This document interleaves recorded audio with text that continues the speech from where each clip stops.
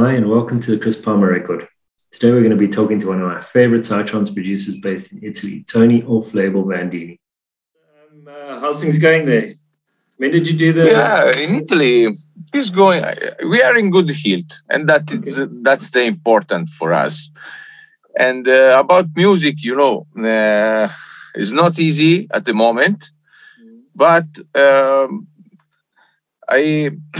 I want to go forward because I have lots of idea in the studio. I love lots of new tracks, and something is moving around Paris or Switzerland, and something little party in Italy.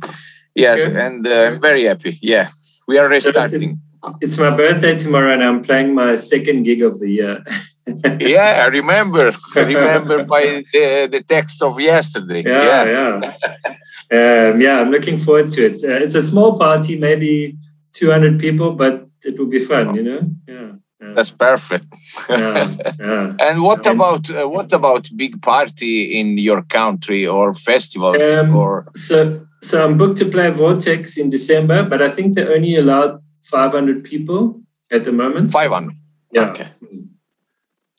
But Grant has booked me, so I'm looking forward to that. Yeah, I haven't been there for 2 years now. I've missed it. But at the moment, you are going with legal party or illegal? Yeah, legal. Party? Yeah, legal. Yeah, legal. Yeah, because in Italy we have no regulation at the moment about parties. Okay, that means all the parties are illegal. I see. Okay, all the parties are illegal.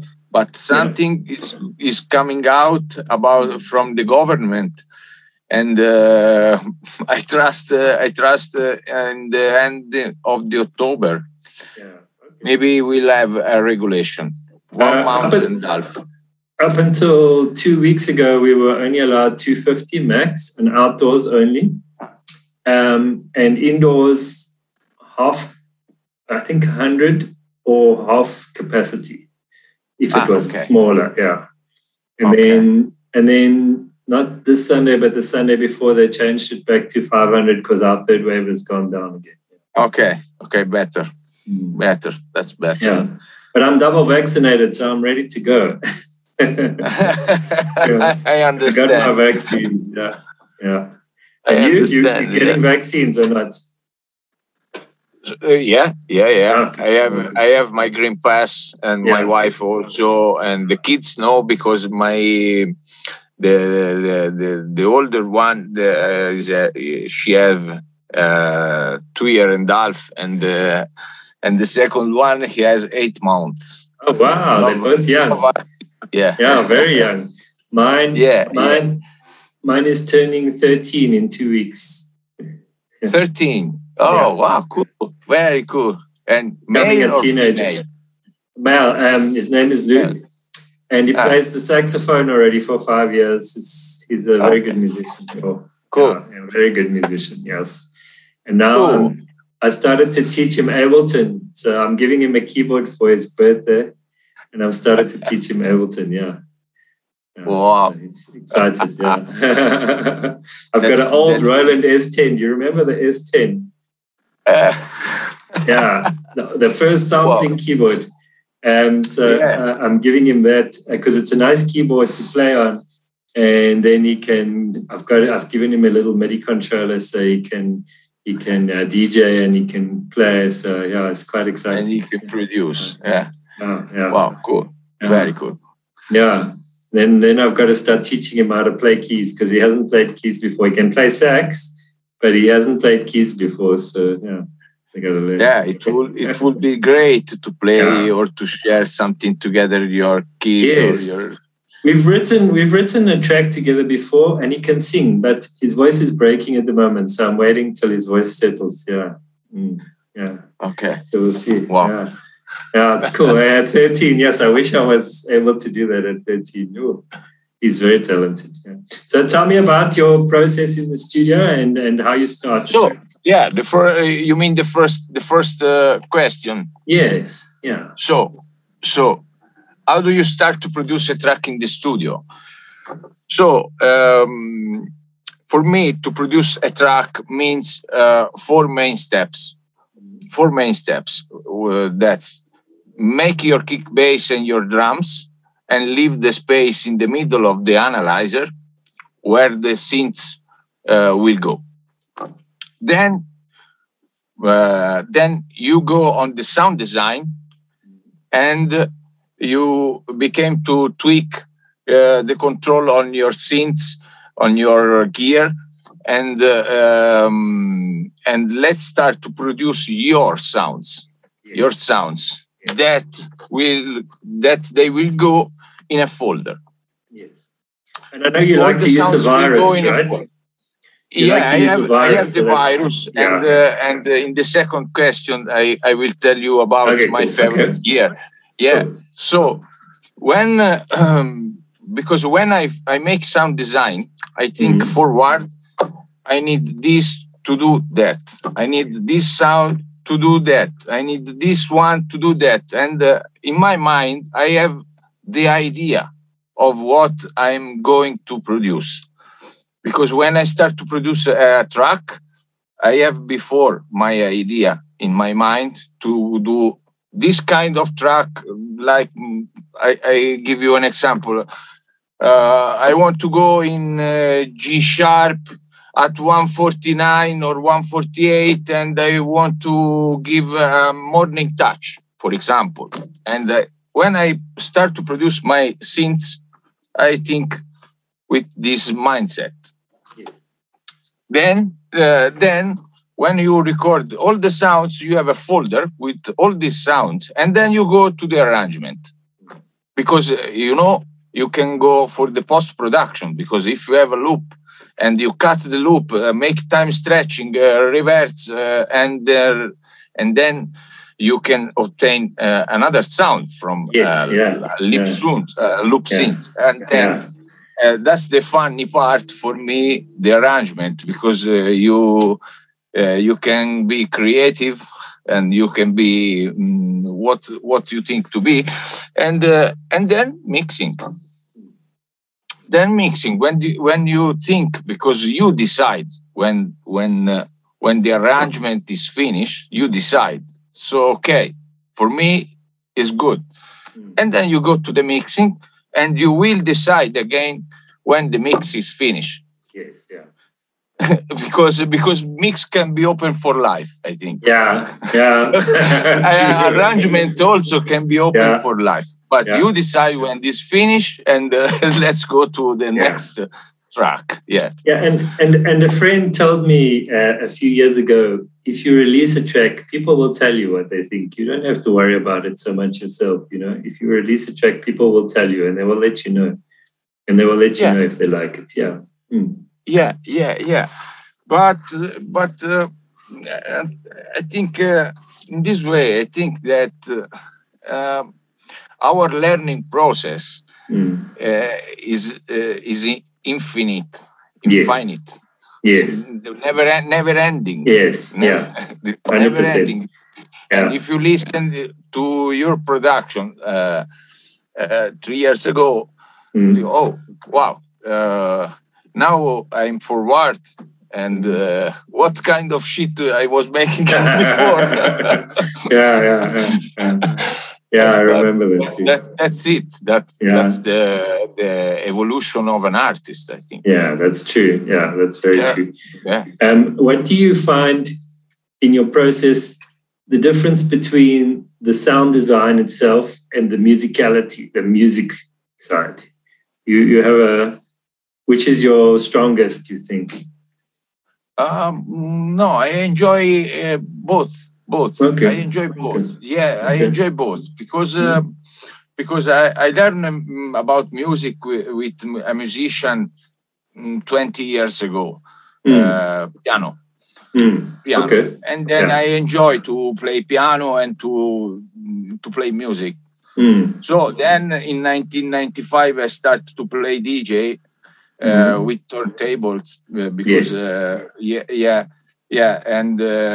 and then this for me means do music or DJ set or play the piano. And then when you make your arrangement, is yes, it's a kind, is a part of to do music. Yes, a piece. Yeah, yeah. Yeah, it's a piece to do music. Yeah. And I enjoy both. I enjoy both because sound design is a means do music. Means music, sound design. Yeah, you're choosing waves, not scales, but you're choosing waves and filters, and Yeah, so I'm similar to you. I also started piano when I was 10. So now, but I haven't been playing piano for a long time because my piano is out of tune. So I need to tune it. But yeah, so also for a long time been playing piano, and then and also I started DJing a year after you. So 1996 I started. Yeah. Oh, wow. We have similar story. Yeah. So now tell me the second question of what's your favorite gear? What do you like to use? Yeah. What's your favorite gear? I like so much this question because I think each artist has his favorite gear. Yeah. And if you listen to many artists, your head become to explode, to blast. Yeah. because also everything is infinite. Everything is infinite. Yeah. But anyway, my favorite is still the Virus TI2 because I found it's a 10 years old machine, and that's true. But it's a DSP machine, and it have inside a lot of power. Yeah.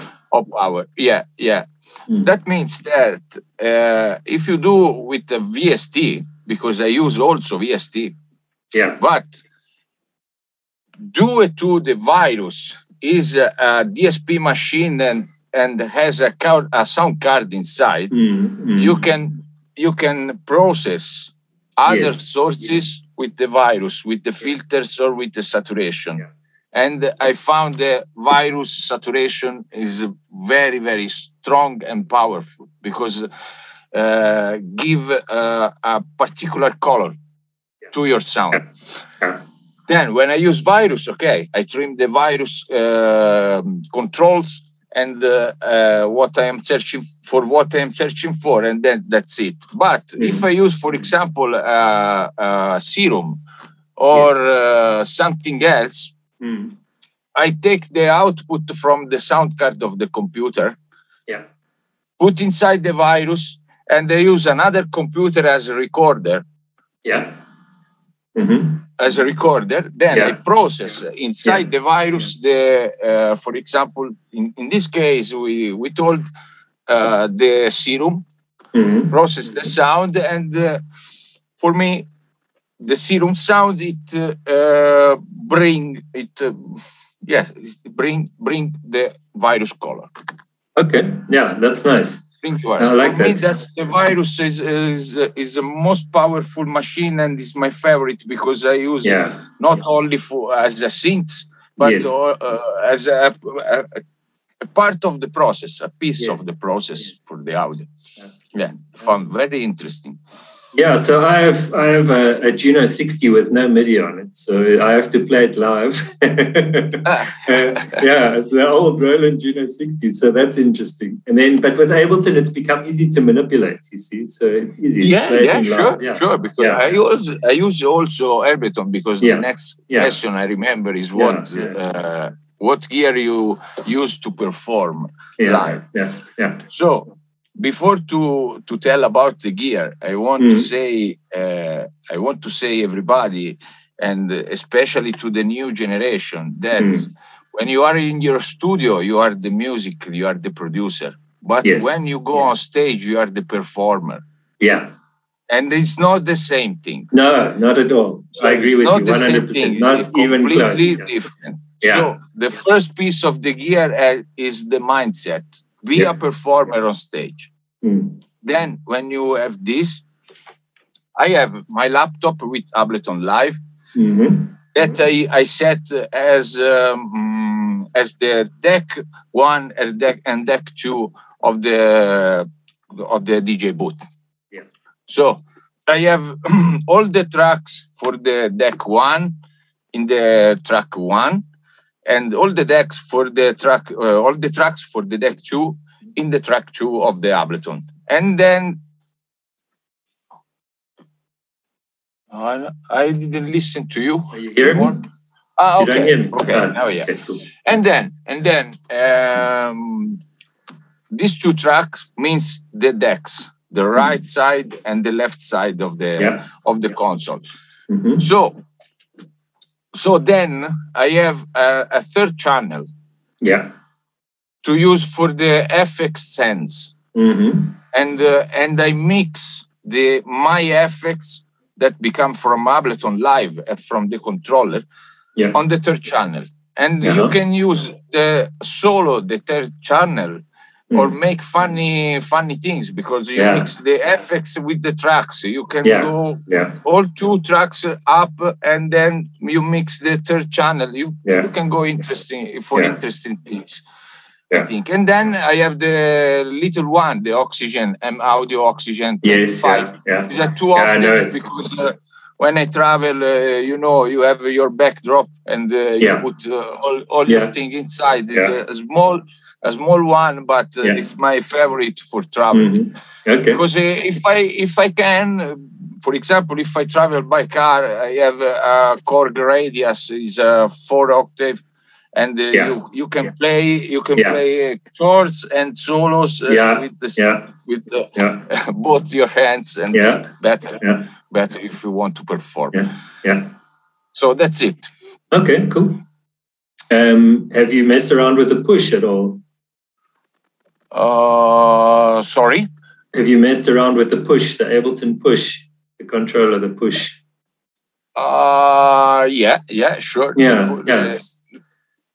So in the controller, you mean what I do on the controller? No, the Ableton push. You know the Ableton push? No, I have no.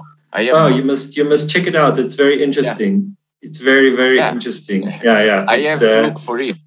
It's like they've created a new way to play the keyboard. So instead of playing linear like this, you now can play like this. You see? You must check it out. It's very interesting. Cool. So very Ableton push.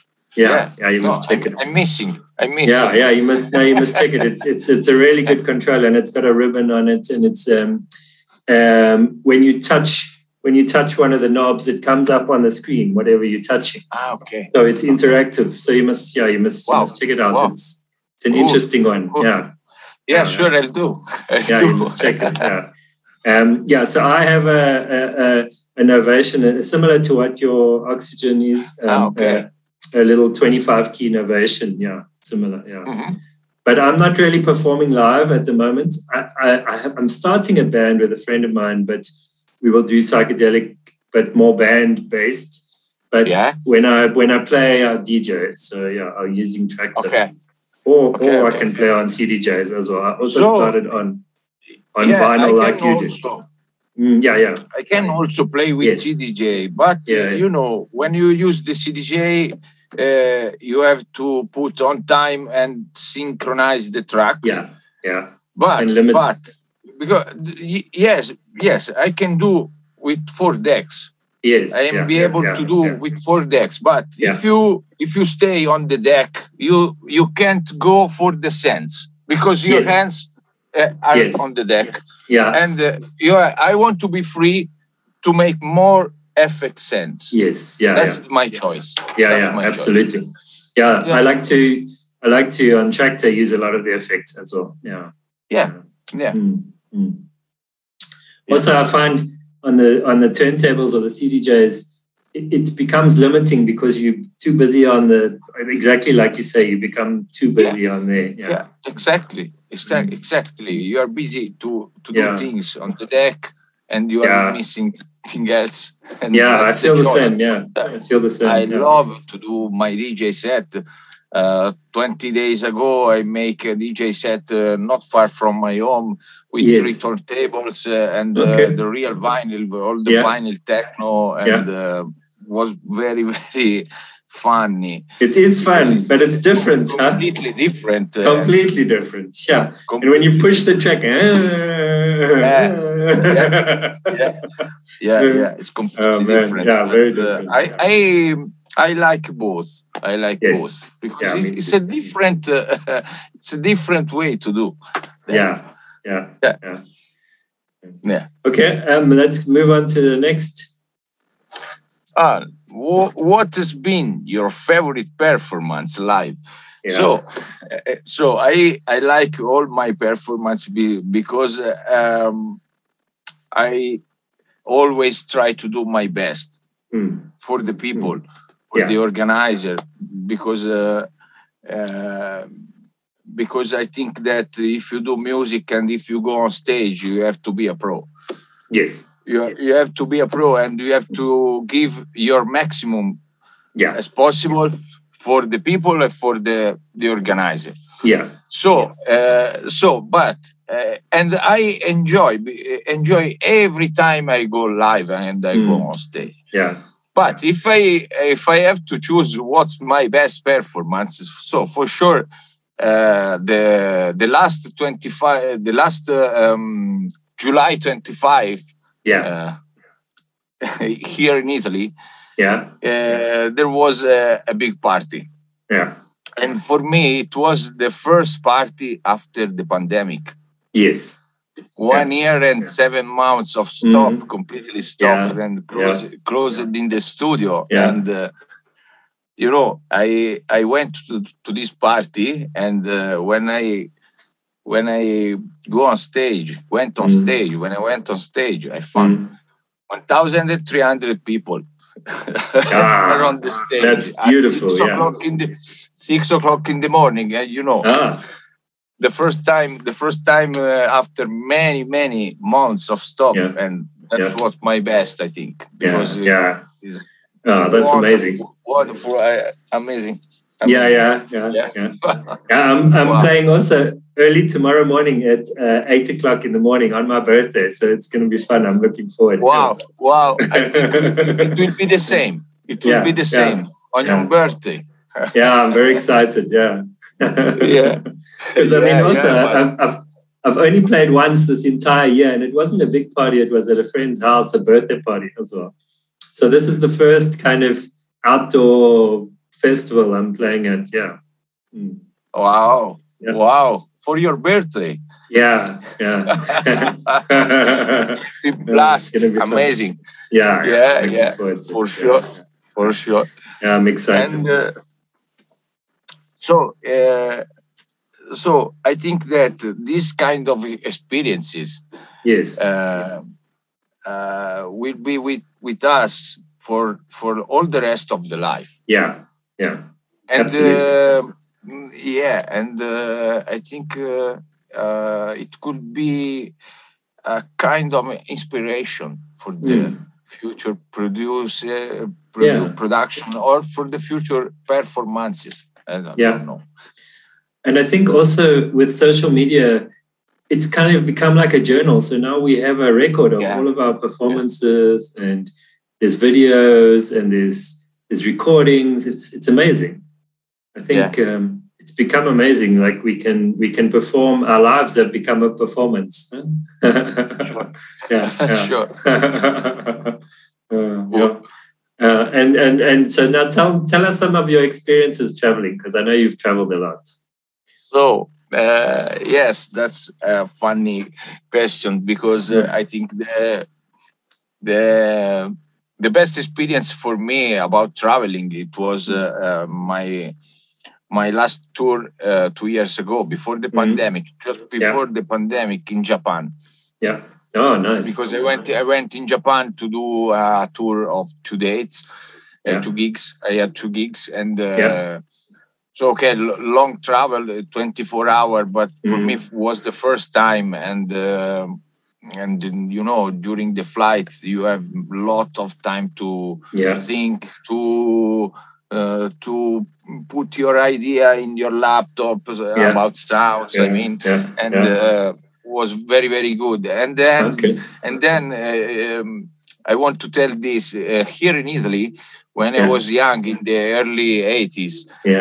We watched two Japanese cartoons. Yes. Japanese anime, no? Yeah. Here, the TV was full of Japanese anime, and I liked so much. Then when you go in Japan and you look at the landscape or at the shape of the houses, or you know what you're thinking for, so you immediately realize that, oh wow, I am in the cartoon. I am into here. Everything is the same of the cartoon I remember when I was a kid. Wow. And funny.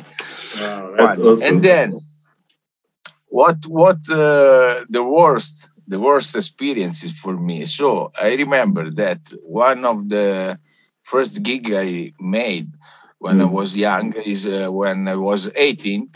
And you know, when you was very young, so I mean, for me, I was without money, and I was without car. So, so I asked for the car to my grandfather, and he had an old car. I remember a Renault 4. 25 years old, and so a very old car. So here in Italy, in the middle of July, it's so hot the weather. So 40 degrees and more. And we took this car and let's go to the gig, one of the first little party, no? And with my friends Matteo, I remember. And then we take this car, and in the middle of the highway, the engine lost because the liquid cooling. The liquid cooling. And I remember we had 5 bottles of water, and then pour on the engine, and then let's go for the next 20 kilometers. And then the temperatures come up again, and then you pour. But at the end, we got the gig. Okay, that's the funny experience for me. Breaking down is never fun. It's never fun. Never ever fun. And I'm sure that I mean, I've had so many experiences where things have gone good and things have gone bad. But we had one lady here, promoter, when I was young, who used to go and put parties in the bush. Like far in the bush somewhere. But then she would go in the day and she would work out directions for people, and she would say, and then you would come at night to go to the party and you can't see. So she tells us, at the big rock, turn right. We're like, where is the big rock? Where is the big rock? Oh man, we got so lost. Eventually we have the window down and we're listening. Go that way, go that way. Old school dancers, because before Google Maps, you know, the only one way to find the party was it was crazy times. People don't understand that, like trying to find the place and not knowing where you're going. And the early days of raving was the same, when people would only give directions on a telephone call, and you had to ask your friends where we're going, and nobody knows where we're going until the party organizer texts or whatever. Even before text, wow, it was crazy time. I remember some time 20 years ago. Didn't find the party sometimes. Sometimes didn't find the party because you're searching for the way, you're searching for the party. But at night time, where is one? We didn't listen to anything, and then come home. Come back. It's so frustrating. I remember just the joy of when you actually find the party and you walk out and you get out the car and you hear the bass drum and you're like, I remember that. Wow. We got it. Something interesting, which you might know too, is the reason originally that the Psytrance kick was so mid-bass, like clack, clack, clack, was because it would cut through on any sound system. Doesn't matter how bad the sound system was. The kick drum would cut through, clack, clack, clack, clack, clack. With the attack, you know. That's maybe you know, because our ear became to learn the sounds of the room or of the landscape, what you want. So if you try to do your kick and then think you have 148 BPM, for example, and in 1 minute you have 148 kick. Try to think how many kick you listen in 4 hours of studio. And your ear become to equalize the room and then I'm losing the kick drum, but not the kick drum entire. I'm losing the attack, so maybe I have to put a little bit upper, and then that's it. It's true. Working in the studio is a different kind of. It's very different. I mean, when you go to a big party and there's a big sound system, it's great because you hear everything clearly. But when you start to work in the studio and you listen too loud, and then your ears start to customize, it becomes different. I think the trick when you are in the studio and if you want to do long sessions, you have to put your volume soft. You have to put your volume not louder. Like a normal conversation. If you want, because you can, as a human, you can conversate for 10 hours. But if you try to listen music loud, your ear become crazy. Somebody taught me many years ago. My boss is a very good sound engineer, he taught me if you listen softly and you can still hear everything, your mix is right. You know what I mean? Sure. Sure. And a lot of kids these days don't get that. That's the trick. A lot of kids don't get that. They will listen loud and then start to hurt their ears and stuff. And that's where a lot of people get tinnitus from, where they get ringing in their ears because they're listening too loud for too long. So you have to be careful. I think it's the mindset, because when you are in the studio, you want to produce your music and you have to go for the right approach. Soft volume, and then put your mind into the production. And when you are at the party, it's completely different. You have to perform and maybe use the how do you call the earplugs?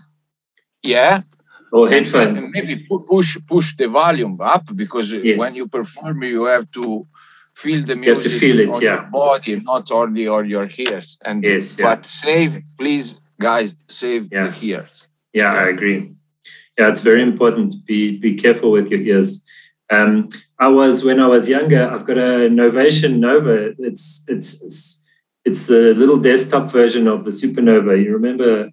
I've got a little one. And I had my headphones plugged in, and I was playing with the bass, and I smacked my right ear badly. And I hurt my ear, and then I had to wear earplugs for years after that to heal it. You know, you can. When you are young, you have to learn. It's true. That's true. Well, Tony, thank you very much for your time, and I appreciate it. It's been lovely to talk to you. And your English is amazing. You don't have to worry about your English. Your English is perfect. So I'm worried about my English. You don't have to worry. Because usually you speak in your native language. No, your English is perfect. We can understand you perfectly, and really? Yeah, perfect. And you don't have to worry about your English. It's perfect. Thank you so much, Chris, and also I appreciate thank you so your much time. for inviting pleasure. me Anytime. to this interview. And also, I have to say thanks for posting on your website. Anytime. Your music is. I will send some new stuff, and maybe you can tell what you think about, because I'm trying to mix different kind of stuff and put everything inside the track. Yeah. Okay. Cool. Because before to be DJ, I listened to many rock music in the 80s. In the 80s and early 90s. And I have rock music inside me, and I try to do something good for me. Obviously. I heard in the live stream you did some nice guitar. There was a nice guitar in the one piece. Did you play guitar? Was it you? No, I didn't play guitar, but I play guitar as by plugin with my controller. Okay, cool. Because there was a nice tone on the guitar. I really like the tone. So I've been working in studios my most of my adult life since I was 24, I think, in a professional studio. So to get a good guitar tone is hard. It's very hard. Because I know that I can't play guitar. I'm not be able to play guitar. But I am be able to play piano and yes. you know. Thank you, technology. I agree. Ableton has made it a lot easier. I like it. I like the performance aspect of Ableton too, the way you can trigger stuff and the way you can play your arrangement live if you want, and you can set your verse and your intro and your chorus. And I like that. That's it. That's it. Well, grazie. Thank you very much.